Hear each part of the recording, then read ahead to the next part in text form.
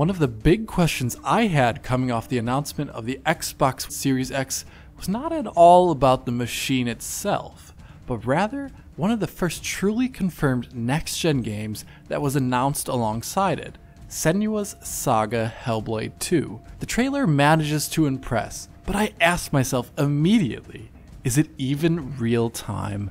And beyond this, is it representative of what we can expect from the next Xbox, and what exactly separates it from the last gen in Senua's Sacrifice? Basically, how good of a barometer is this trailer for next-gen graphics? And such a question warrants some theorizing and investigation. But to answer this question, the best place to really start is not even with the content of the trailer itself, but in its name.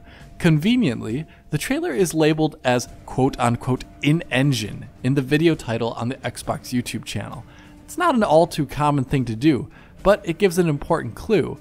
The usage of the phrase in-engine tells us at least what it is not. The trailer for Senua's Saga Hellblade 2 is not like the announcement video for MotorStorm or Killzone 2, which were produced as offline pre-rendered target videos outside of the game engine. Such videos like Killzone 2's announcement trailer back in the day had the purpose of identifying key visual elements, styles, and even graphical effects that the production game engine would attempt to emulate or simulate at a real-time fidelity. But really, they are about capturing the feel for a game that's to be pitched and its art direction.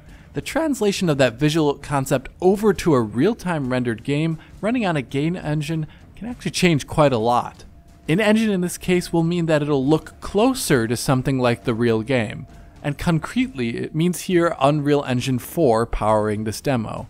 That same engine powering the original Senua's Sacrifice, an engine and development environment in which Ninja Theory has spent a lot of time and research and development in cooperation with Epic and 3Lateral and Cubic Motion, among others, to capture and replicate the performance of Malina Jürgens, the actress embodying the character of Senua. So it's in-engine, which is a good sign, but is it real-time, as in rendering the geometry, effects, and everything in real-time on a PC or Xbox Series X hardware? Well, the trailer does have the evidence of being imperfect. For example, the depth of field in the trailer has standard problems that a lot of rasterized depth of field has, where there's halos surrounding objects like these severed hands here, or you can see how the tiny strands of Senua's hair at the end of the video seem to pop and fizzle in the depth of field. These are things that would be reasonably cleaned up by super sampling or offline rendering techniques, or they could just be an oversight in the trailer itself. Those are few and far blemishes though in between a nearly flawless presentation in regards to aliasing. If you compare the image quality of this trailer with 4K images of the first game, that first game manages to look much more aliased even with its state-of-the-art anti-aliasing. And beyond this, we really don't have many direct answers from the source itself in Microsoft as to the nature of this video.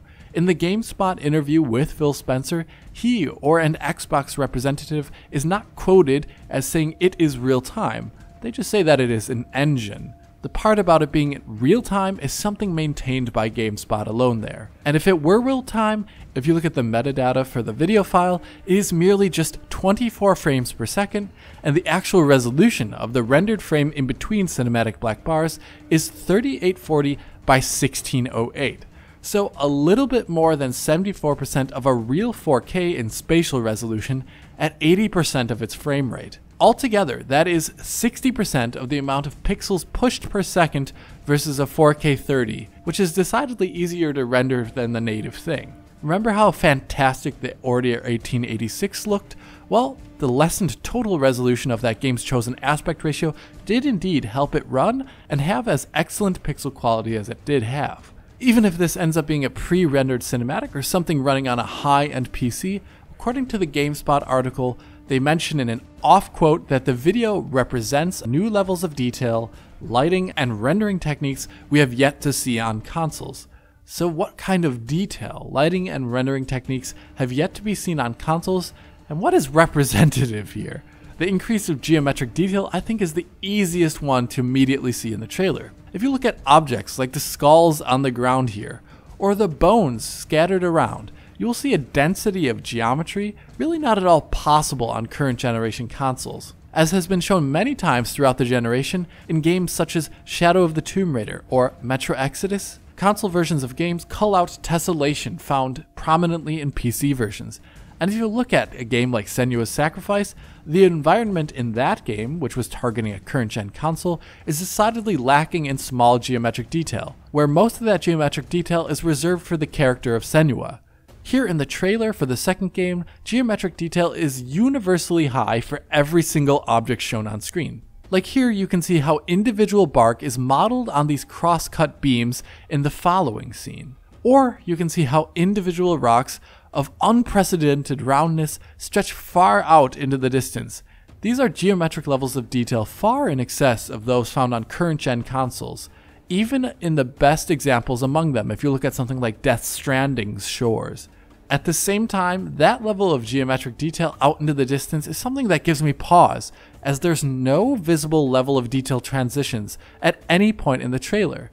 Normally, in-game, you can see distant geometry either deform due to real-time tessellation, forming their detail, or you can see patches of geometry snap or fade into higher detail as the camera advances. Sure, next-gen consoles will see new techniques for culling of geometry and managing level of detail to increase detail overall, but that perfection of geometric detail at all distances when the camera moves is an aspect of the trailer that makes me think it's pre-rendered.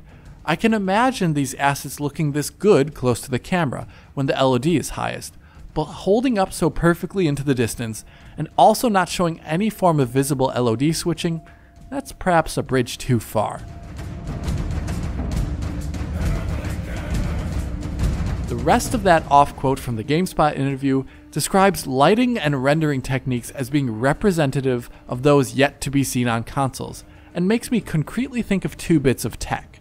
The first would be triangle ray traced based lighting, as we have seen on PC with NVIDIA GPUs, and the other is volumetric simulation and representations that are basically in no games out there to date, excluding some one-off implementations in the PC versions of some games, like the smoke wisping and moving about due to outside forces in Batman Arkham Knight on PC. The first game in Senua's Sacrifice uses standard baked out billboard particles for any such an effect.